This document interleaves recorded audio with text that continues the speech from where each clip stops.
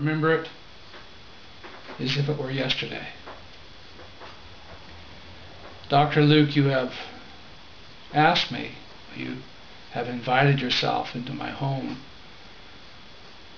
to give an account of what I saw that starry night.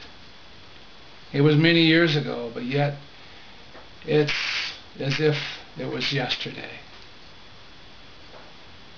And as I can remember it, as I can remember talking to you right now. There were shepherds in the field, keeping their eye on the sheep, their lambs. It was a quiet night, except for the wrestling in the town of Bethlehem, off in the distance. And there was a bustle of people in that town that day, trying to find a place to stay. The emperor had called a census, and everyone had to go to the town of their lineage. And Bethlehem was the birthplace of King David. I was on watch. I was a young man at the time. This was so many years ago. I was a young man at the time. And, you know, everyone had fallen asleep but myself. I was awake. I could not sleep for some reason. I was counting stars, and even that didn't put me to sleep. Even counting sheep failed to do that. But what I saw that night has to be written down. And Dr. Luke, you are the man that can do this. That night the stars filled the sky as if somebody had thrown a million diamonds into the sky, and it was bright, and there was light illuminating the town of Bethlehem off in the distance. The only sound was the occasional bark of a dog, and the full moon was rising on the eastern horizon.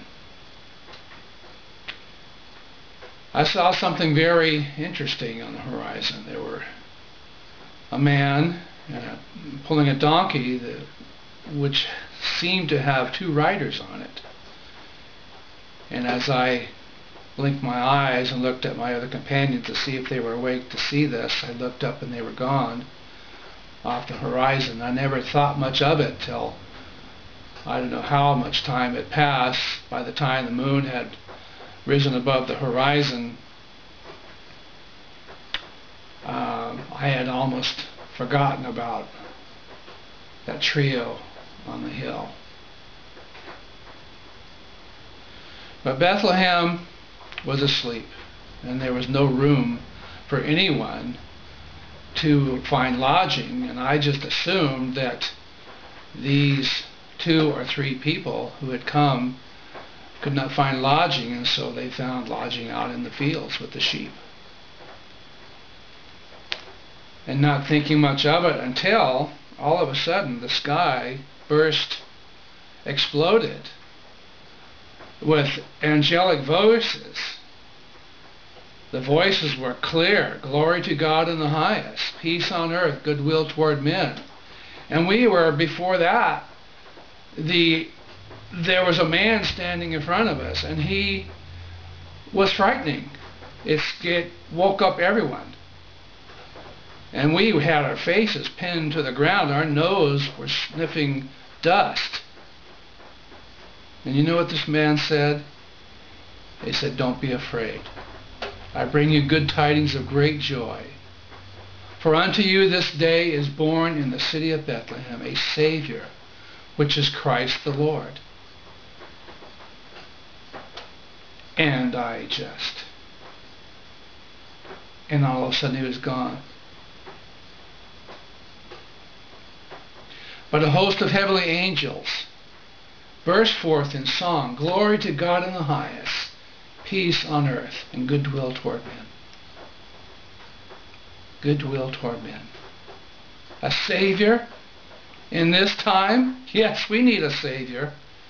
Romans had us by the throat. They taxed us to death. Children go without food. The sick, the lame sit in the streets while the religious body,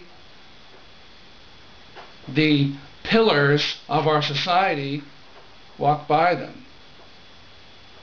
And if it's a Sabbath, you'll never get any help, because that would be working on the Sabbath.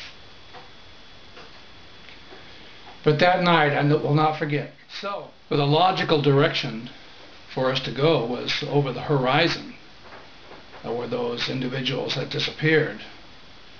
The man leading a donkey, and it looked like a woman. She may have been pregnant. And God forbid, God help that poor woman be pregnant in a time like this, bearing a child into this world. But needless to say, the shepherds, my companions, my fellow shepherds and I, we made a beeline in that direction, the eastern direction, over that horizon where those individuals disappeared. And as we got to the ridge, we looked down. There was a little hill, and we looked down, and it was as if the moon had concentrated all its light on this manger scene. You had a manger out in the middle of this field, and there was a man and there was a woman, and they were looking into this manger, and as if there was a glow coming from this manger. So as we got closer, we could see more defined. There was a baby in this manger, a little child. It couldn't have been more than a couple of hours old, and there was no cry. It was like there was a peace, there was a serenity about that circle. So we gathered, my fellow shepherds and I, we gathered around that scene, this man. He looked like a carpenter. His hands were rough, like a carpenter's hands. The woman was very young, and the donkey was sitting there just nice and quiet, and we stared at this baby lying in the manger. And I said to myself, is this the Savior of the world, a child? And the husband, of course, he had a smile on his face, and the mother, she was peaceful and she was at rest, but she was looking at this child, pondering, as if she was pondering in her heart what this child will become. And she related the story to us as if we were to believe it, that this child was spawned by the Holy Spirit. And I don't, it was a new baby, and there was a lot of we've seen lambs come into the world, but this was a child coming into the world, and in a time like this, and usually it's not a very gentle experience, but this woman had this child, and 2 hours later, and the father and the mother were both gazing at this child in wonder, as if this child had come down from heaven. And now I know that this was the same child, this was the same boy that grew to become a man. I asked the woman what his name was.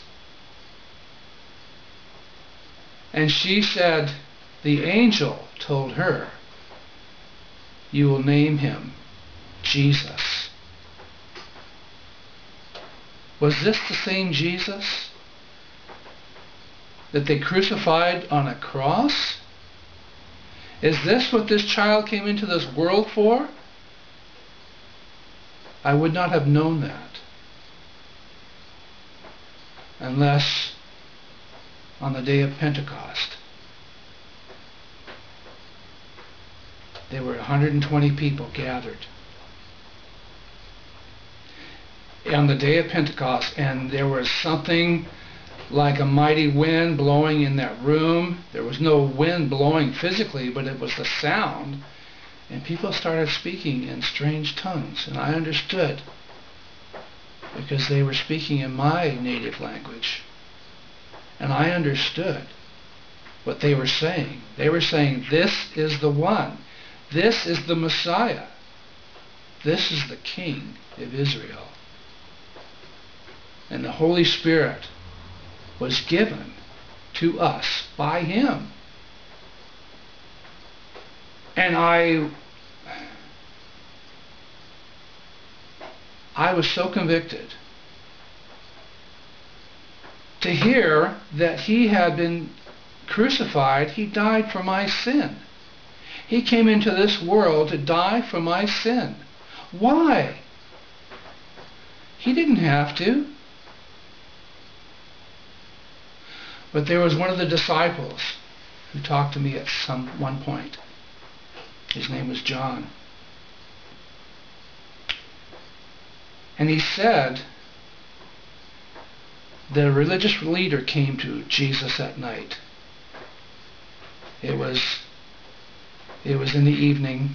His name was Nicodemus.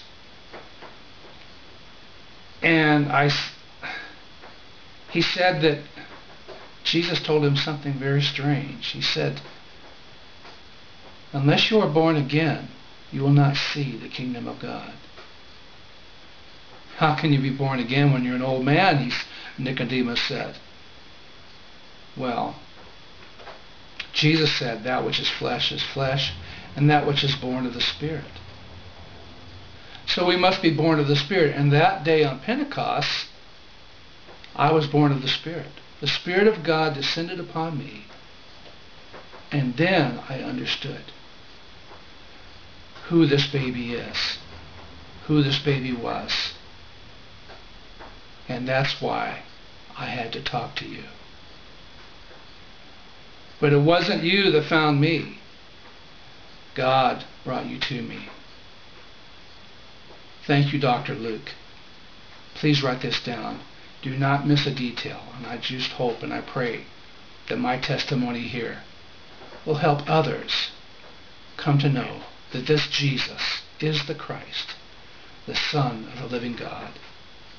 And believing in Him, He gives us the right to become the children of God, even to those who have never seen His face, but believe on His name.